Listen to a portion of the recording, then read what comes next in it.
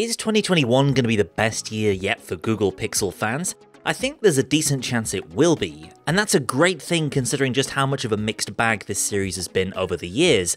Early on, Pixel phones often didn't live up to their full potential, and recently anyone wanting a big screen Pixel has been largely out of luck. However, between the likely return of XL Pixels, updated hardware and software, and the debut of the first foldable Google phone, there is plenty to look forward to later this year. Before we get to the usual October launch season for high-end Pixels, we will of course have the Pixel 5a debuting this summer. An important phone for Google in terms of business, but for Pixel fans, it's basically looking like a cut-down version of the Pixel 4a 5G, and as such is already kind of a known quantity.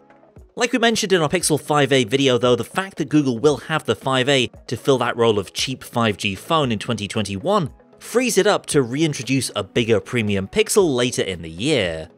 We shouldn't just assume Google hates big-screened phones, it knows people buy phones with large displays in huge numbers. That's why it seems to be quietly preparing its Pixel UI to work better with devices that are far larger than any of its current 2020 Pixels. So it seems very likely the lack of a large Pixel last year will turn out to be kind of an aberration, and that, to the relief of many Pixel fans, we will indeed see a Pixel 6 XL. The next most interesting thing is the chip that the Pixel 6 series will likely run. If Google sticks with its mid-tier approach to Pixel processors, chances are it will use a Qualcomm SM7 That's a successor to the Snapdragon 765 that we would expect to be branded as Snapdragon 775. So basically a generation on from the chip of the Pixel 5.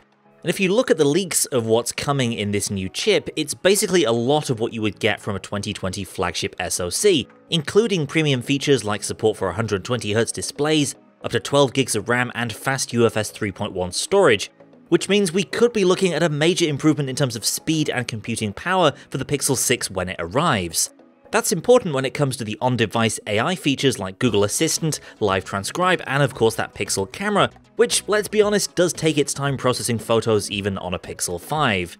Essentially, those mid to high-end chips are getting more powerful, and that means a faster Pixel 6 with more high-end features. There's also one big area that Google has basically no choice but to upgrade in the Pixel 6, and that is the main camera sensor. It's been 5 years of using fundamentally the same hardware in Pixel cameras, and sure, since the Pixel 1, Google has added things like optical stabilization and brighter lenses, but otherwise, all the year-to-year improvements have come from image processing. However, these days, Google isn't the only phone brand with great computational photography and image processing, and in the past year especially, even some of the cheaper flagships out there are bringing some heat to the Pixel camera, which is why a lot of Google watchers say this will be the year the Pixel camera finally gets that much-needed substantial hardware upgrade. We've already had a tantalizing look at what Google's HDR Plus technology can do when it's hacked onto phones with superior optics, like the OnePlus 8 Pro or Asus Zenfone 7 Pro, so it stands to reason that the Pixel features we all love will be even better with an upgraded sensor. And what's more, with the Pixel 5a seemingly getting that second rear camera, it also seems likely the Pixel 6 series will finally get a triple camera array in order to set itself apart from the rest of the series. Obviously, we'd expect it to combine wide, ultra-wide and telephoto shooters just as many other flagships have been doing for several years. This move is long overdue and should mean fans finally get a Pixel 6 camera that's as versatile as it is capable. Then there's the question of software. From many of the hidden features in the Android 12 developer preview, we can tell a major visual overhaul is coming just in time for those late 2021 Pixels. Changes include easier one-handed use for apps, and tweaks throughout the system UI drawing influence from Samsung and Oppo's interfaces. Naturally, Google's upcoming phones will be among the first to enjoy this new-look version of Android, just as they were the last few times Android's UI underwent substantial changes. No doubt we'll have a lot more to say on this new Android UI as it's unveiled in subsequent Android 12 betas, so stay tuned for more on the future look and feel of Android. Finally, there's the question of the foldable Pixel. This was first revealed by 9to5Google thanks to leaked documents, later corroborated by Sam Mobile, who said Samsung would be making the foldable panel, and more recently YouTuber John Prosser, who has a pretty good track record, said that a foldable Pixel was indeed on the way, so it's pretty safe to say it's happening. This is uncharted territory for Google, and kind of counter to its approach to smartphones in general. Google's MO has always been about kind of elevating run-of-the-mill phone hardware through services and AI, and foldables, on the other hand, represent hardware luxury and excess, the very bleeding edge of mobile technology, so a foldable should be expensive just out of necessity, much more so than any previous Pixel.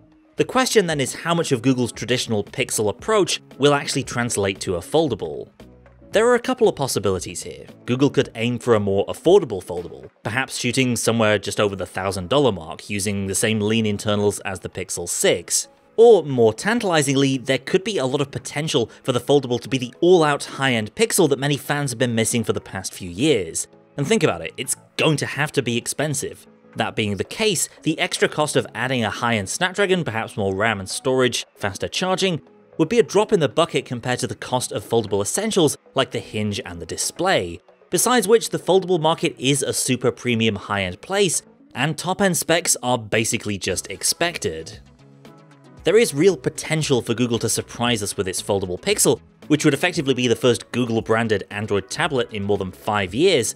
Combine that with the return of an XL phone, camera improvements, a massive visual overhaul for the Pixel UI, and significantly quicker performance, and it's clear to me that 2021 is going to be a very big deal indeed for Google phone hardware. Let us know what you're looking forward to seeing from Google later in the year, and subscribe so you don't miss all of our upcoming coverage. Thanks for watching, and I'll see you next time.